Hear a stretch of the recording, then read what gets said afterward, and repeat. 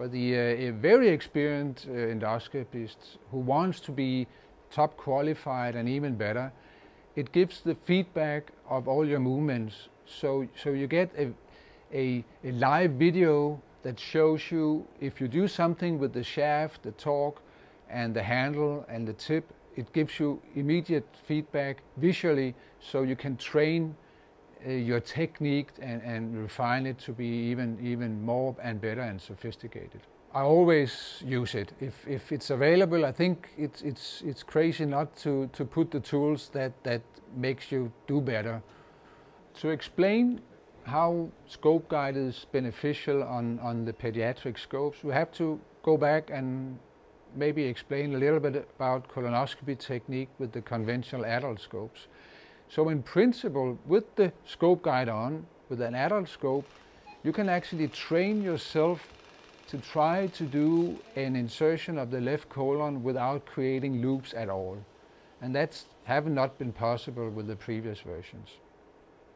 If we did take the pediatric scope, which for me is an endoscope for the colon, and it's more or less a push scope because of its softness and flexibility. So you're really able to have these kind of loops on the scope without giving or transmission or put forces on the bowel wall. So the patient will not complain even if it looks more or less awful on the UPD, very tortuous, which would be painful with an adult scope. And then the very flexible tip that you have like on an upper GI endoscope makes it possible to really go around corners and steer around while you put a certain tension, inwards tension on the scope, and it will actually slip and be more or less turned and screwed into the small tortuous area, and the scope will gently move on.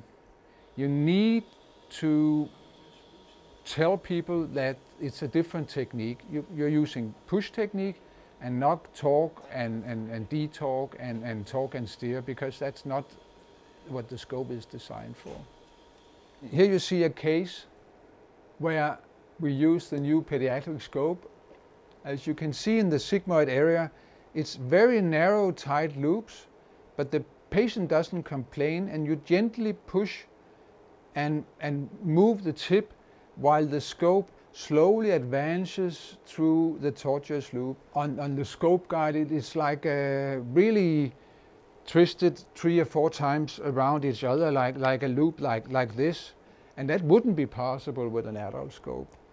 And slowly approaching the splenic flexure, we end up having the scope being more or less similar to, and it looks like that you have a soft spiral in the sigmoid, and the tip nicely advances to the splenic flexure.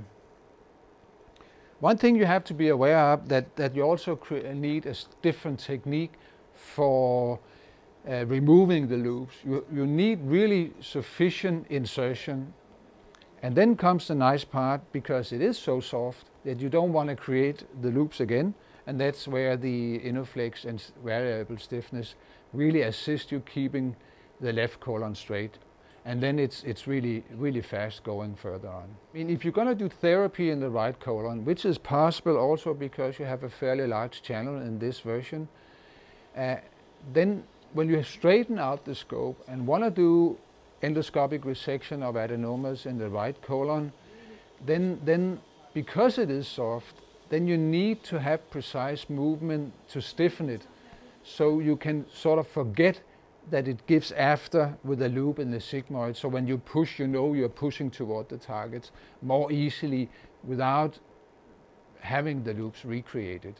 But therapeutic or difficult therapeutics, the non-ScopeGuide pediatric, it's impossible. You need to turn on the X-ray, try to straighten loops, which is impossible, and don't start difficult mucosal resection with that scope. Try to get in with a scope that actually, when you got to the target on difficult bowel, then you can actually turn it into a more dedicated therapeutic scope by putting on the Inoflex. you have the UPD to straighten out, help you straighten out, and suddenly you have a scope that is capable of doing advanced endoscopic resections. And the new scope also got the Innoflex, which makes it probably the best tool for difficult colonoscopy that I ever have tried.